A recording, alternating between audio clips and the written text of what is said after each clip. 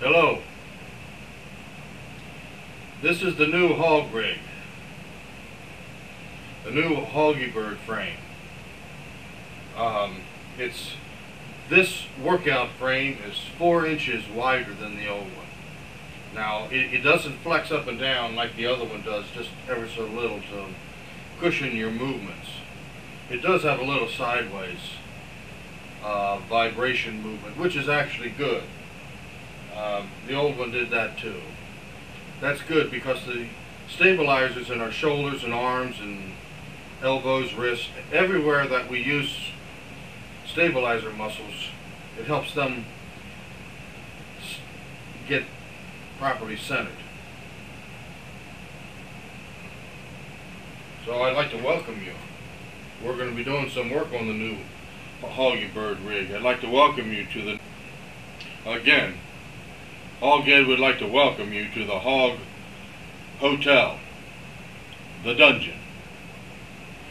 We were talking about briefly the frame, the apparatus, the stabilizer muscles, and how they respond and how they center up automatically to stress and to vibration. That's the way it is in life when we need to center up around Jesus Christ. Jesus Christ enables us to have certain problems that cause us to learn to stabilize on Him. The Bible says the best way to purify ourselves is to look upon Jesus Christ. It doesn't say that we're supposed to pretend that we're holy, although we might try to do that. To be purified.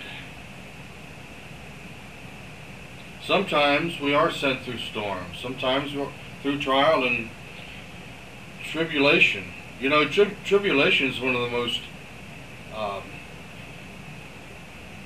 powerful experiences a person could have. It's when good and evil, good and bad, get all reversed. And evil wins. Or at least it gives the appearance that it wins. In its deceptive form, it appears to win. And it challenges us. To whose side are we going to stand on?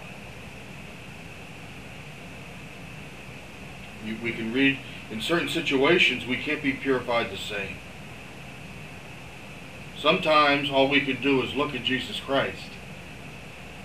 To look upon His face and His life. O soul, are you weary? Are you so troubled? No light in the darkness you see. There's time for a look at the Savior, His life more abundant and free.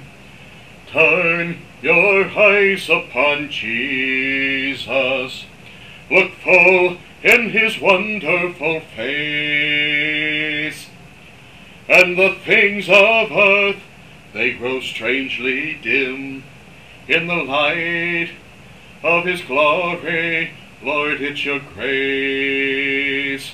Amen.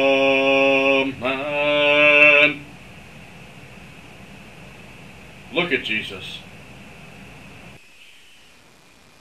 I could fight the whole world over, Lord, no matter what I do.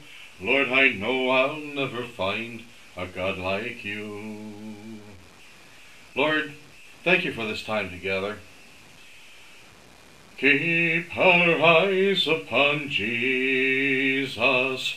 Look full, it's His wonderful face, and the things of earth will grow strangely dim in the light of His glory. It's His grace.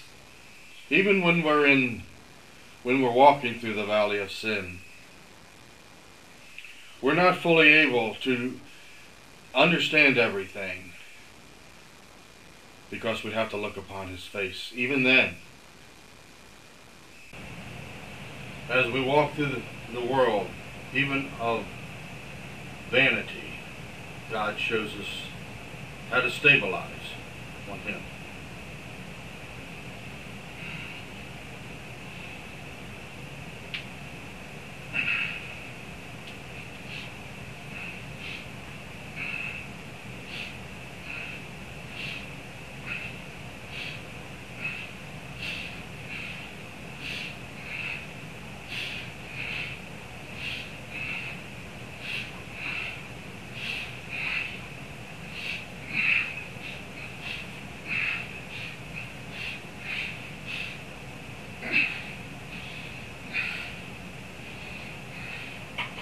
Verse 15. Thank you, Lord. And that hurts too. To read Scripture as literature does not express God's will, does not express God's meaning accurately. Even in the context of biblical literature, Jesus is the Word. And we must breathe through the Word.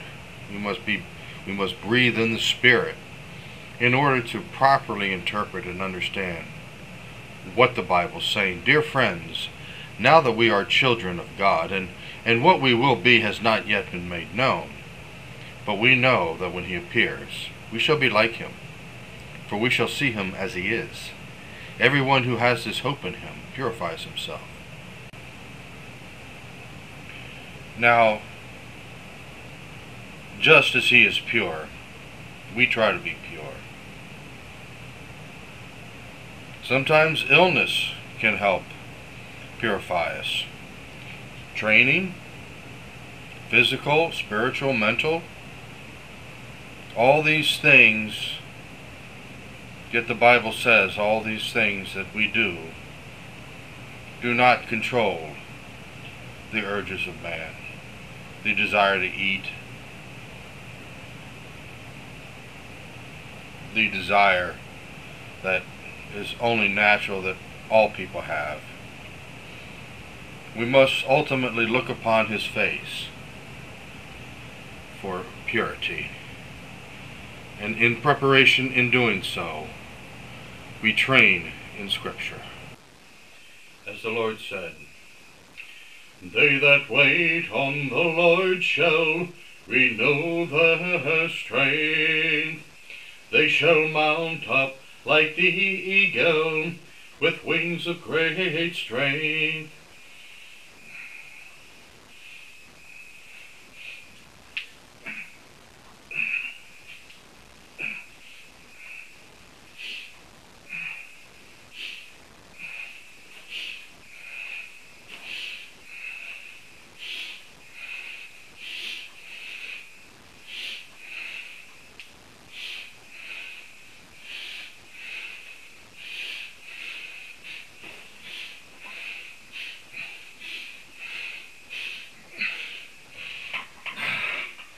Well, it's 13. My second set. And which set